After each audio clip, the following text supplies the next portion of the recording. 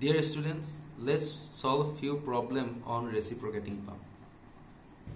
So dear students, let's consider one problem on numerical. A single acting reciprocating pump running at 50 rpm delivers 0.00736 meter cube per second of water. Diameter of the piston is 200 mm and stroke length is 300 mm. The suction and the delivery heads are 3.5 meter and 11.5 meter respectively. Determine theoretical discharge, coefficient of discharge, percentage of slip and power required to run the pump. So this particular problem is based on single acting reciprocating pump. So let's try to solve this problem. So in this problem, speed of the pump, that is N, is given 50 rpm and actual discharge this is Q actual is given 0.00736 meter cube per second. Those are the given datas.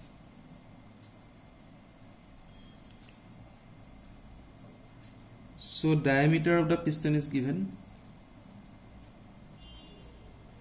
Diameter of the piston,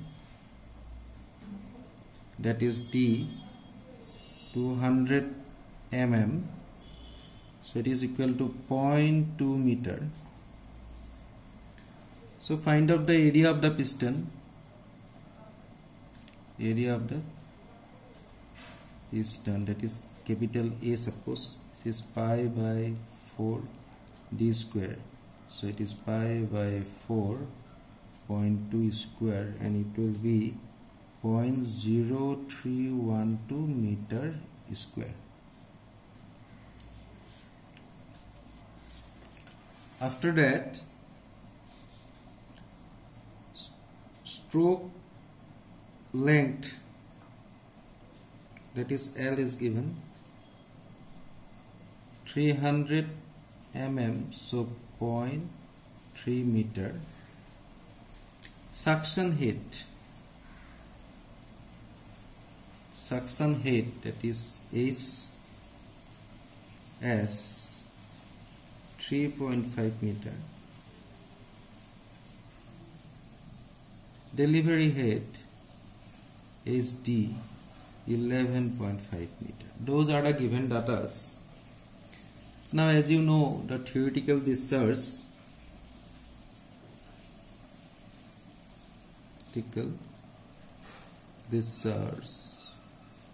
which is QTH, is given by ALN divided by 60. So if I put the value here, 0.0312 into L is 0.3 into 50 divided by 60, then it will be 0.00785 meter cube per second. Then coefficient of discharge, that is CD, it will be actual discharge divided by theoretical discharge. So actual discharge is 0.00736 divided by 0.0785. It will be 0.937. So let's find out percentage of slip, which is equal to theoretical minus actual divided by theoretical into 100. So it will be 0.9 0.00785 minus 0.00736 divided by 0.00785 into 100. So it will be 6.25%. So let's come to the power. So power required to run the pump. So P will be rho G ALN divided by 60 into 1000, because we are converting this one into kilowatt, HS plus HD. Now if you put the value here, it will be 1009.81, area is 0.312 into L 0.3, N is 50 divided by 60 into 1000, and this is 3.5 plus 11.5, and after simplification we will get 1.155 kilowatt. So this is the answer. So let's take another problem. A double acting reciprocating pump running at 45 rpm is discharging 0.018 meter cube per second of water. Pump has a stroke of 40 cm, diameter of the piston is 20 cm, suction and delivery heads are 3 meter, 14 meter respectively. Find out the slip of the pump and power required to drive the pump. So this particular problem is double acting reciprocating pump. So let's try to solve it. So in this problem, diameter of the piston, that is D, is given 20 cm, so it will be 0.2 meter,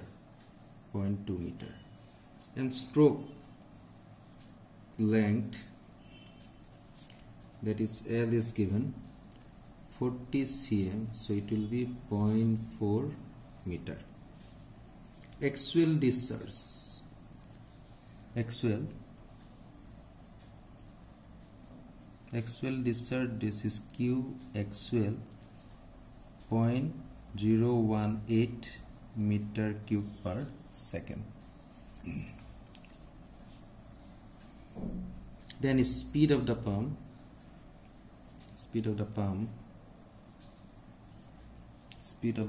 that is N, is 45 rpm,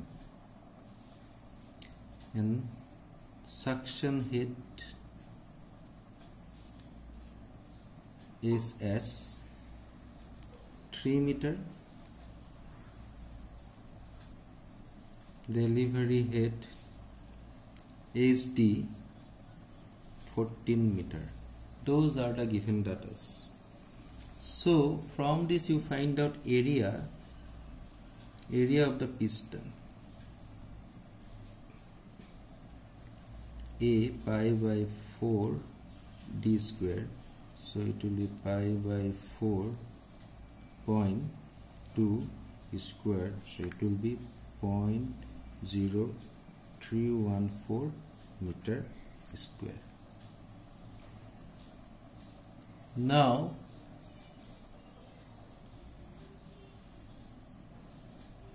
theoretical discharge. So theoretical discharge is given by theoretical discharge QTH is given by, since it is double acting, so it will be 2 ALN by 60.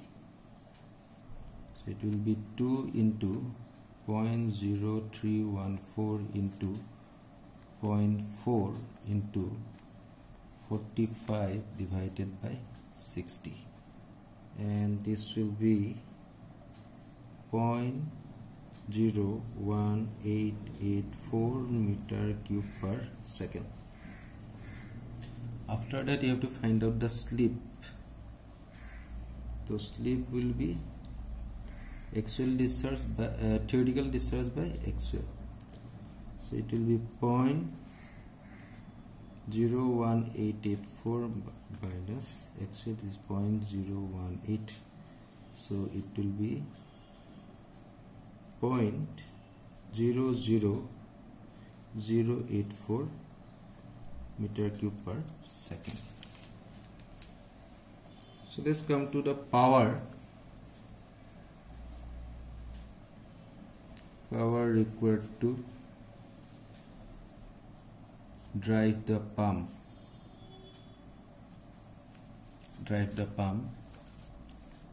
This P will be rho G twice rho G A L N by 60 into 1000 SS DS. So if I put the value here, this is 2 into 1000 into 9.81 into 0.0314 into L is 0.4 into 45 divided by 60 into 1000, and this one is 3 plus 14. It will be, the answer will be 3.14895 kilowatt. So this is the answer. I hope you understand the numerical. Thank you. Stay safe.